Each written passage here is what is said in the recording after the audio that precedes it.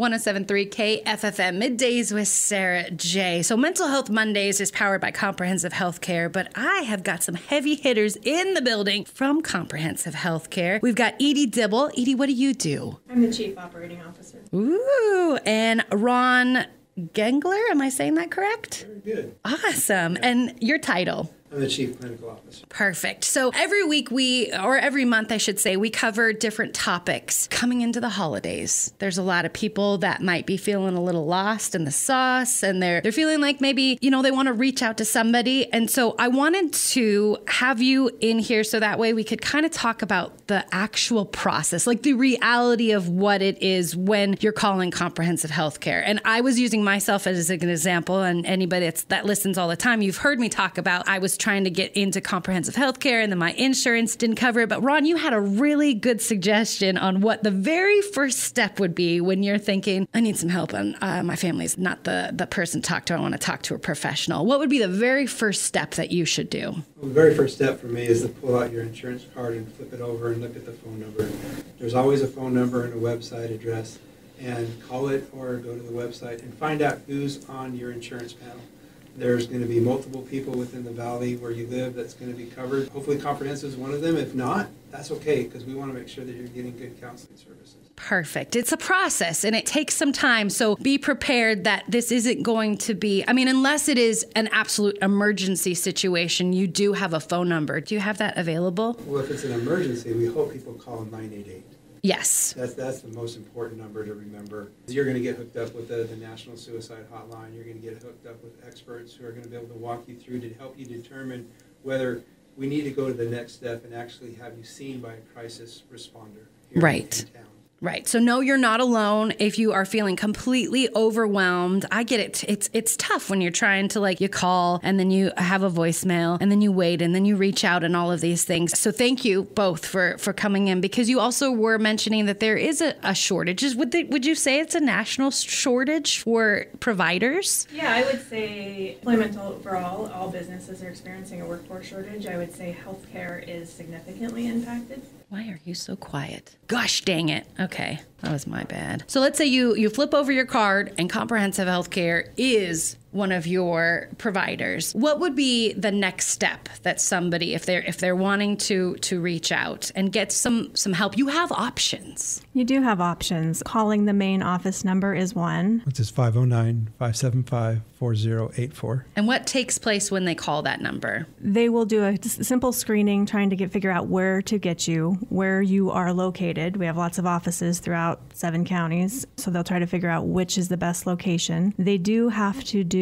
an intake process or evaluation to see what program you're the best fit in. They will verify your insurance up front. We are focusing primarily on Medicaid today with the workforce shortage, though we have clients with commercial and Medicare Advantage plans as well that we continue to see or have 3 coverages. So if Medicaid is secondary or tertiary third. This is not a test. You can't fail this. It's important to be as open and honest about where you're at, so that way the person that's doing this intake can kind of offer you different suggestions, because there actually are different suggestions and wait periods based on what you tell them, correct? Yeah, absolutely. Right now with the workforce shortage, we can get people in relatively soon for an assessment, usually within 2 weeks. It's going to ebb and flow with the seasons. Once you're in, then your counselor is going to talk with you about what options are available. And one of the main options that we're trying to help people understand is that group therapy is just as effective as individual therapy. And I can get somebody in for group therapy within 1 to 2, maybe even 3 weeks at the most, and have a course of treatment for depression, which is about 3 months, and be done in 3 months sooner than I can get you in with an individual therapist ongoing. We can get you in soon, especially if you're in crisis. We're going to see you right after that assessment and see what we need to do for stabilization to help things get settled a bit, to make it where you feel much more comfortable, and then also, or you feel comfortable for your family member. Now there's hope. Mm-hmm. I mean, that's the most important part, to instill hope, is that the resources that are available work, or I wouldn't be doing this. I mean, the groups that we have are good enough for my grandkids. As you say, grandkids, because it's not just for the adults. It's also, you have a full section for kids ranging all the way up to like 18, and then it flips over to adult, or how does that work? Yeah, we know biologically that our brains don't stop developing until 25. However, the state of Washington and the rest of the world says 18, you're an adult. So, well, that's a good thing to say, though. All of us at different times feel, I hate to say my age, but I'm 40 and I still feel really young. And I remember when I was young, my mom said, I feel 40. So it's like a weird trip. I feel how she is now. It's besides the point. That's great, because we all feel I've been in the field for for 30 years, so. Okay. Yeah. Still have rosy cheeks, though. So I think that's a good sign, yes? I'm working on it, yeah. They call in, they tell everything. And I wanted to... They don't tell everything. They're very brief questions to begin with to get you set up with the first counselor. But can be tough. Right. Yeah. We have to get as much information as we can without asking the individual to share the entire story. That's not okay. We want you to share the story when you're with the therapist for the first time. We'll get as much information as we can to make the diagnosis for state reasons, for billing reasons, for education reasons. It's really important to know what we're working on. If you go to a doc, they tell you if you have a broken leg. If you come into a behavioral health counselor or a mental health or SUD, substance use disorder, we're going to talk about what the challenges are. So there's a plan. We want to have a goal at the end of this. We're open and transparent about what we want to do. And there also is intake for teenagers that are having struggles as well, correct? Correct. Yes. We go as young to about 2.5 years of age, all the way up to celestial discharge. Celestial discharge. Does that mean you're passing away? Yes. One way to put it. I've never heard of that before. I'm not laughing at death, but I mean, sometimes it gets dark. It's either laugh or cry, right? Right.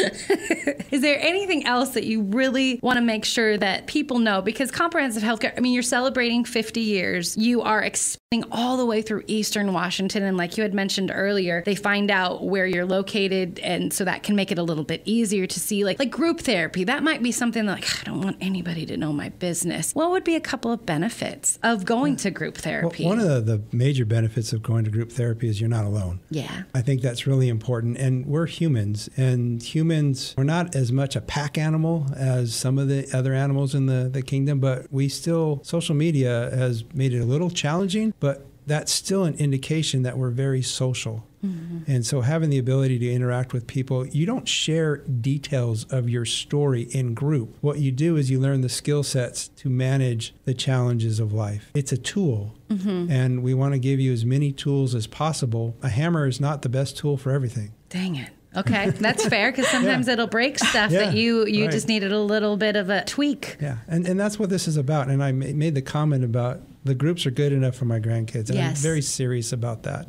If my granddaughter needed treatment for depression, I would be perfectly comfortable with her receiving the groups that we offer at Comprehensive, as well as the individual. We always want to try the group because of the ability to get in sooner. Again, you develop some sort of collaboration with individuals. That's a big deal when you're talking about trying to recover from COVID and the isolation that COVID has caused the world. And we know that the depression rates have increased, the suicide rates have increased.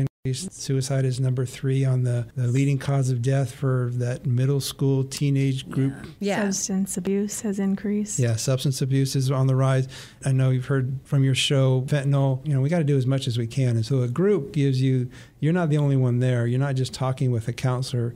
You're hearing how other people are using their skills. And again, we're not going into the deeps of everything. How the skill has been effective this last week. Okay. So tools for your tool belt to help you succeed. And when you have those extra emotional feelings, you know what to do with them or how better to kind of roll through that. Because we all have ups and downs and in-betweens and all of that business. Are there groups for parents as well? If you've got like-minded people that are struggling together, trying to figure out what to do with their child who is feeling lost and... The groups for parents are a little more challenging because of school. And it's really hard to find what's the ideal time to find a group with school. You don't want kiddos to be out of school or teens, young adults, and then parents' work schedule. So usually those have been more of a challenge. So the big focus is, whether it's depression, anxiety, trauma, is educating the parents. You're probably a great parent. You just have a kiddo that needs a different set of tools that you didn't originally come out with. Yeah. Or your parents didn't have that tool because it wasn't needed. I wear glasses and the state of Washington says I have to wear them to drive. It's a tool. I don't think twice about it. Parenting skill sets are just a tool. And be excited about it, because You can have 5 kids and they all may have 5 different behavior styles. This is very, very true. So I like that because there's nothing about your parenting that is lacking. There's just a bit of information that you could use that will be super helpful. So definitely reach out, flip over the card, look at your insurance, know that it is going to take a moment unless there is an emergency. And all of that information can be found over at kffm.com. Mental health wise, from comprehensive healthcare, that you really going into the holidays, people are going to be listening to this. If there was one thing that people could take away, what would that be for you? Hope. There is people who are trained to do this.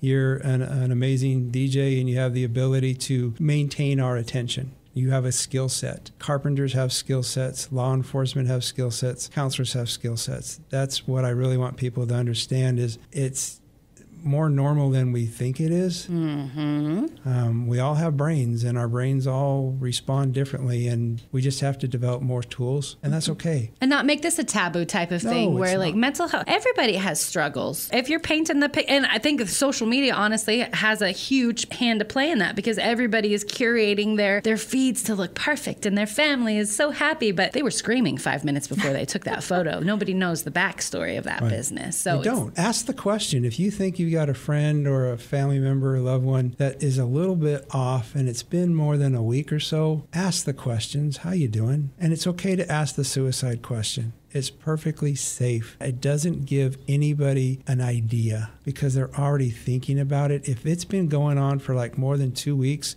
this really despondent, ask. And you're going to be there with them. You don't have to solve it. Right.